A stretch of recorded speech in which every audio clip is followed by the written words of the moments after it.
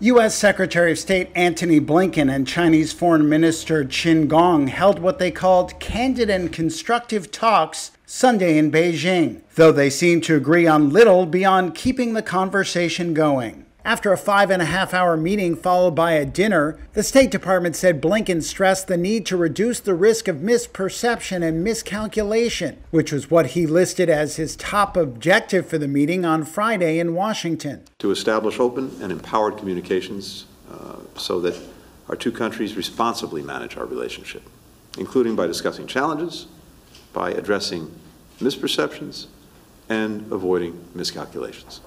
Chinese state media quoted Qin as having pointed out that the Taiwan issue is the core of China's core interests, the most important issue in Sino-U.S. relations, and the most prominent risk. Ties between the countries have deteriorated across the board, raising concern they might one day clash militarily over the self-governed island of Taiwan, which China claims as its own. The trip was the first visit to China by a U.S. Secretary of State in 5 years. Blinken postponed a February trip after a suspected Chinese spy balloon flew over U.S. airspace. He is the highest-ranking U.S. government official to visit since President Joe Biden took office in January 2021. Biden and Chinese President Xi Jinping met in Bali in November. During his stay through Monday, Blinken is also expected to meet with China's top diplomat Wang Yi and possibly Xi.